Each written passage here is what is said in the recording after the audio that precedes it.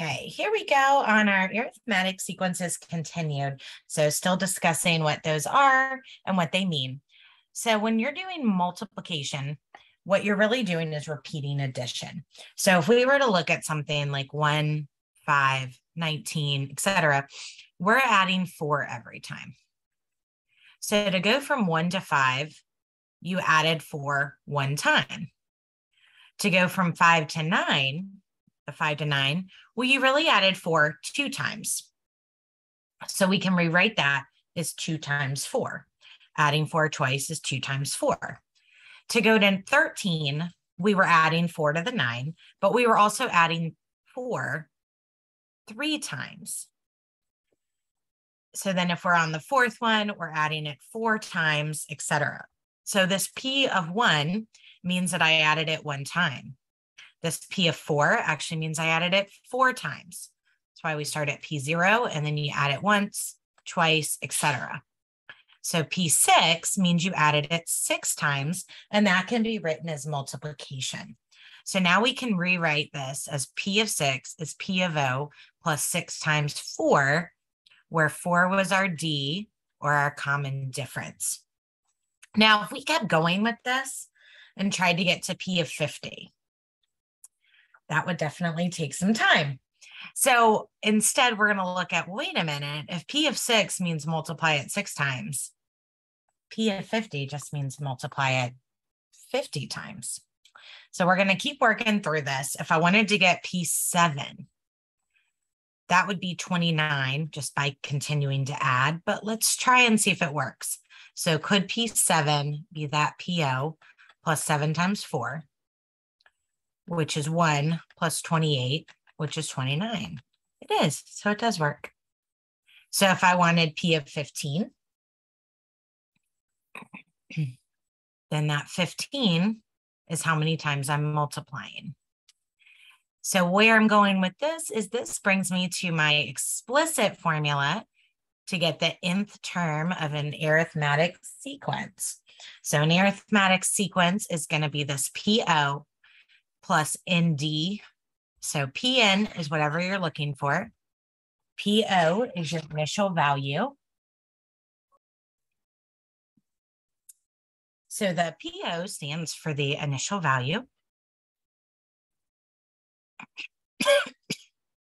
Sorry.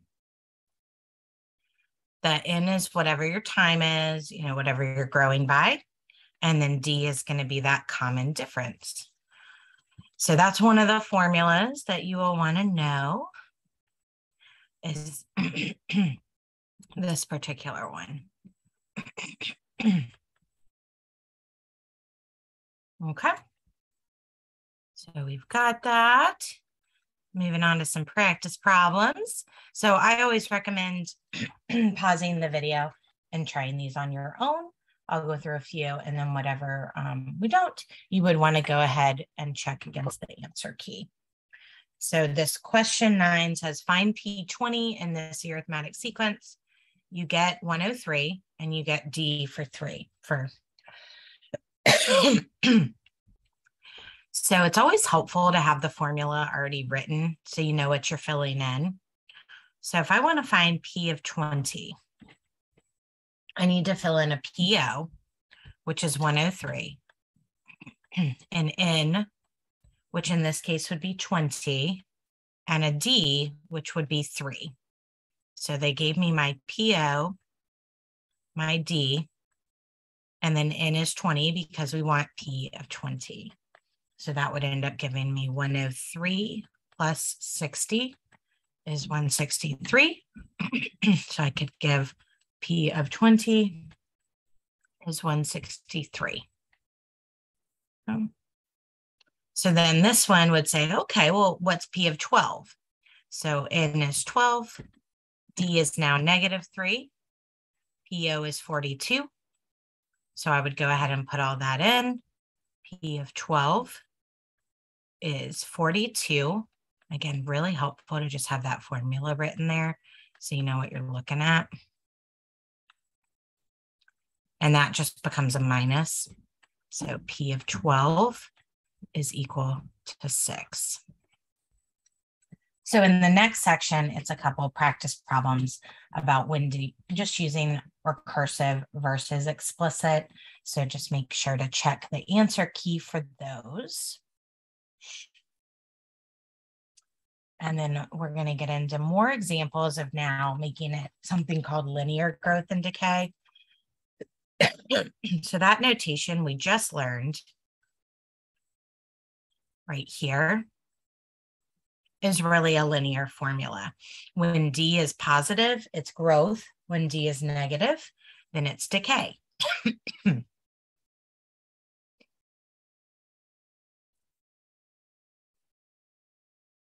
And so this is also your typical slope-intercept form that you may be a little more familiar with, where M is your slope, which is the same as D. D down here is slope. B is your y-intercept, which is the same thing as PO, which is your initial value.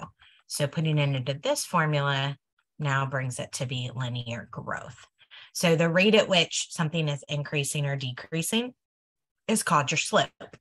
It's going up, it's a positive slope. If it's going down, it's a negative slope. This would be linear growth. This would be linear decay. Okay. So say we were to buy a plant that is 1 centimeter high and we watched it grow. And this is showing at its initial value, it was 1 centimeter. Then after,